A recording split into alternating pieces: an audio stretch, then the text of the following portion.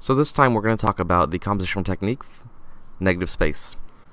That's essentially just where you have a large amount of your image with basically nothing in it.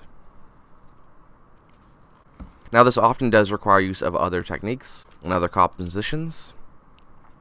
As you can see here, I've got this big expansive open sky, and to do so I have positioned my main subject off and down into the bottom right corner. I do wish this horizon was level actually, but I was floating in water, so here's another example. So this one doesn't have as much negative space because obviously we've got this large dark area on the left. Even though the subject itself is small, that large dark area and this kind of expansiveness, whiteness, does kind of break up that negative space. But even still, we do have a pretty big expansive area of negative space, and it still has that negative space feeling. Now this also illustrates another concept too with negative space. It can create a feeling of smallness or sometimes isolation depending on how it's done. It's not necessarily bad, it just is what it is, and be aware of that. This has a little bit more varieties in the tones, having the sky and the water and these light and dark values.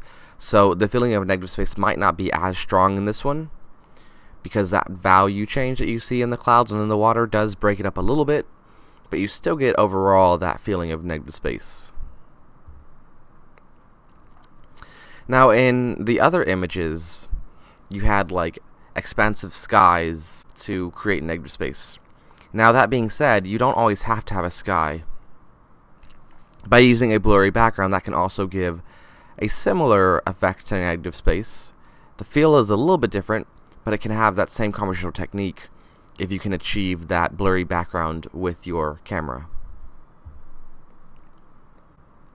And this can be taken to extremes as well, like dropping your horizon line way down to the bottom, like even below that rule of thirds idea.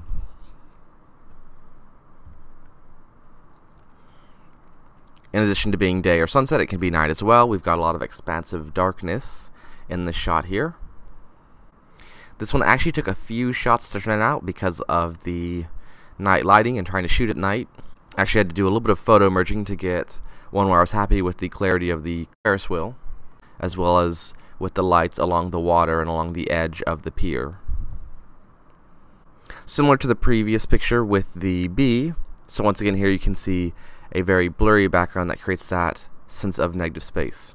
And the reason why this is a popular technique and why it's in fairly good demand is because it allows you to drop text on the image itself and create like a layout with it. Now I've just dropped in some lorem ipsum. This is actually a variant that uses nature words, but you get the idea. So you can throw on a title, you can throw on some text, and you can work with that within the image, which gives you additional options design-wise than if this was all filled with content and would then make it hard or nearly impossible to drop text on top of it without it being messy or hard to read. Another example with text on it. Another example with the expansive sky instead of a blurry background. So achieving this is pretty easy actually. It's very similar to rule of thirds.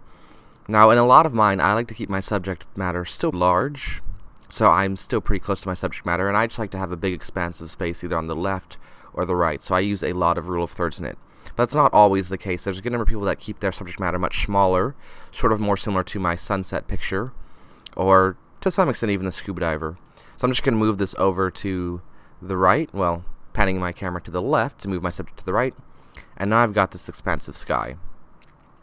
Now the back of that little flower does bother me a little bit, but with where I have the tripod positioned, I would really have to move my tripod and relocate, or I would have to kind of try bending the flower down a little bit and out of the view without hopefully damaging it.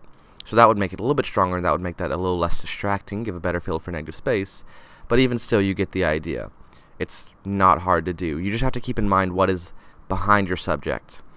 I intentionally have my camera very low on the tripod looking up at the flower. If I didn't, you would have a whole lot of other plants and stuff in the way. So you have to keep in mind more not just what your subject is, but what's around your subject and what you're going to see behind your subject.